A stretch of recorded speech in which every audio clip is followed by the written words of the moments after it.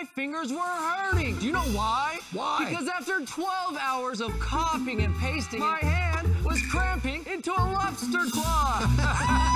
So I had to make it. The world's first copy and paste keyboard. Well, you do realize if somebody really knew what they were doing, you could assign those keyboard combinations to one of the F characters up at the top. So I'm out. Let me ask you a quick question. Patent, yes or no?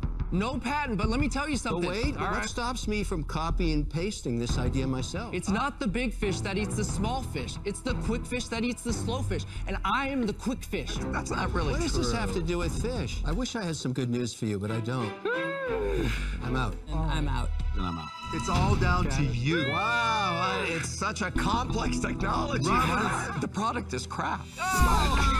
But I want to invest in it somehow. I just can't own a copy keyboard product. I'm going to have to do what the other sharks did. Copy, paste.